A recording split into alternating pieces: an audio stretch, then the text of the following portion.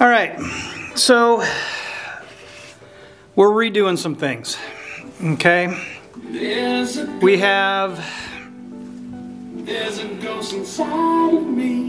the steel bars going across these, and we've figured out that that is not going to be good enough.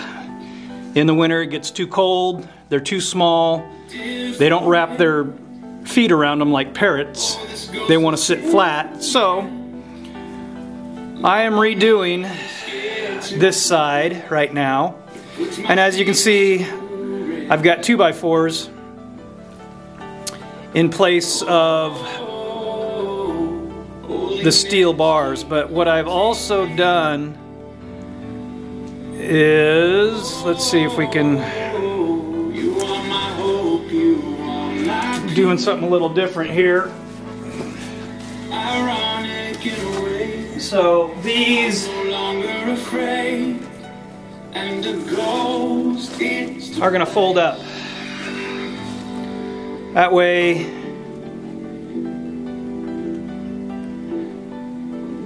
we can get underneath it, clean really good.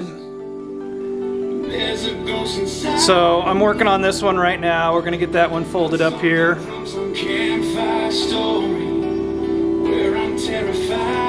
So we'll go to town from there.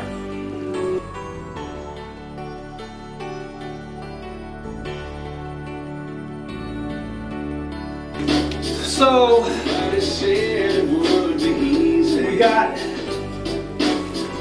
this side done. They all swing up and work. We add a little more bedding down here. I'm getting ready to put in this temporary wall across here because we've got 35 more chickens in the brooders that need to come out here, but they still need to be separated from the adults or the older chickens for a couple weeks so they can kind of get used to each other, so they can see. I'll have chicken wire on here so they can see each other, but they won't be able to get at each other, and we'll see how that works. So we're going to put this temporary wall up.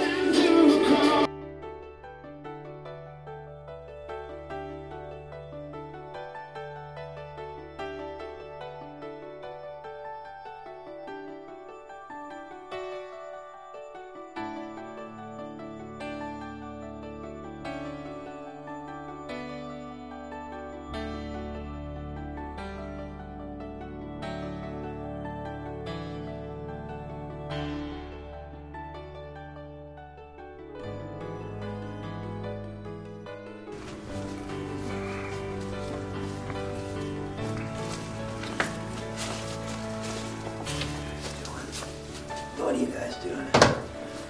Okay, so been working away the last couple days. As you guys saw, we redid the roosting bars. Took out the metal bars because they got too cold and they were small and round, and they need something a little more flat to sit on. So I replaced them all with 2x4s. I also made them, as you guys noticed, I made them to where everything flips up so we can clean out from underneath there. No, that is not my idea. I saw somebody else on Instagram, I think it was, that had done that in their coop, and it's like, you know what? We need to do that. So I got that done. We put up our temporary wall, and again, this is only temporary. I could take these down in 2 panels and cart them out the door. Got our makeshift door on here. Finished all the trim and the chicken wire. And all that is for our, we have, what do we have? We have, oh shoot, 20, 30, we have 35 chickens in the brooder room, and eventually we got to bring them out here, and they'll be inside this temporary enclosure so the adults can see them, interact with them, but not get at them. And so we'll get that, let them get associated with each other for a couple weeks, and then we'll open up the doors and see how everything goes.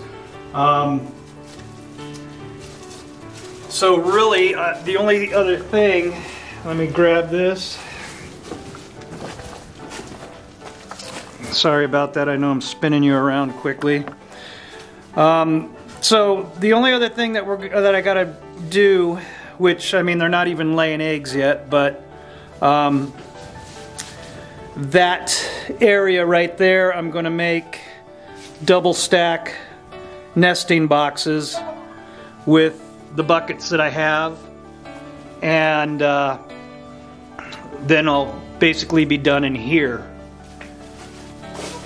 So once I get those boxes in there, or buckets, then we'll move on to the next project.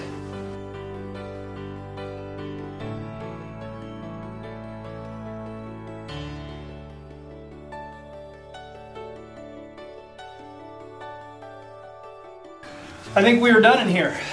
I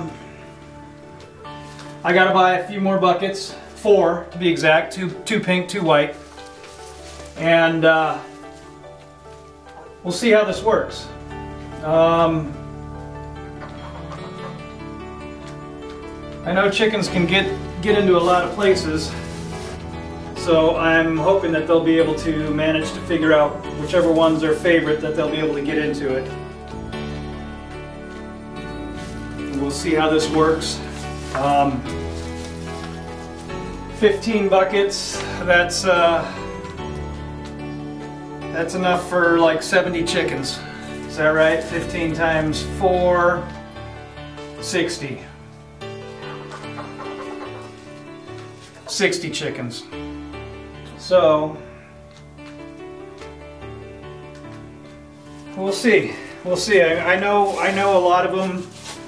I know a lot of chickens, they'll wait in line for their favorite nesting box. So we'll see how this works. I mean, right now we only have 39, and we only have 3 that are even close to laying eggs, so we're good for a while. And we'll see how this works. So I'll try to get some more buckets tomorrow, get the buckets on, and then move on to the next project for now. I think I'll probably be inside because it's supposed to be really windy tomorrow. It's already windy now and cold. So I'll probably be working inside. Maybe we'll tear down a wall and see how that kitchen bar is going to be. So, or the pantry. Maybe we'll do the pantry first.